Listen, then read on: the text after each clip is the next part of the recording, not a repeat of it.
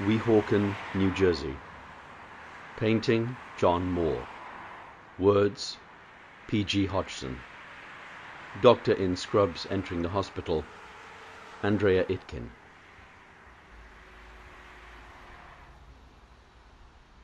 There's no game on tonight, so at least I won't have to listen to the cheers of the crowd as I watch another of my patients dying. The traffic thunder's on, but traffic is a neutral sound, loud though it is. Cheers and death don't sit well side by side, except in a Roman amphitheater with Christians and lions. For the spectators, at least. They wouldn't have sat well for the Christians. But we don't have an amphitheater, just a baseball park. "It ain't the Weehawken Red Sox fault, Doctor," one of my patients said to me because I winced at another cheer.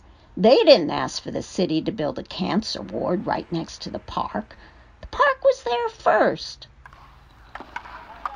I love when the boys are just practicing. The shouts, the calls, even the coach screaming at someone for messing up, the noise the bat makes when it really connects with the ball. "Someone got a hold of that one," the nurse would say to me with a smile. They've broken a few windows when someone really hits it out of the park. It's just the games themselves, the crowds and their cheering.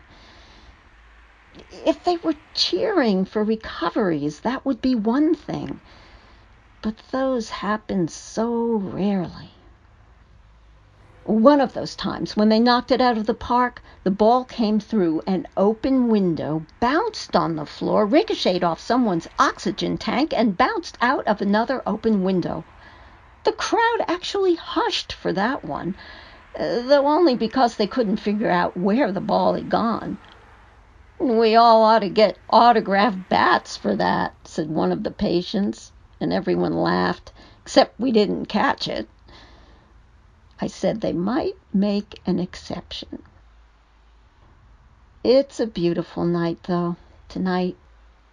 If I could only summon enough courage to step across the threshold, it would be relatively quiet on the ward.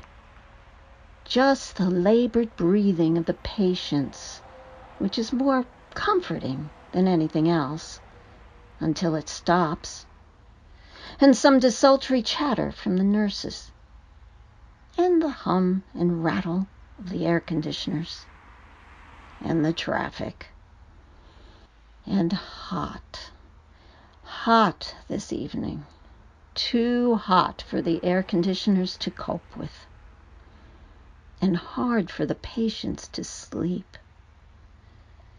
If I can just hold on to them all for the night.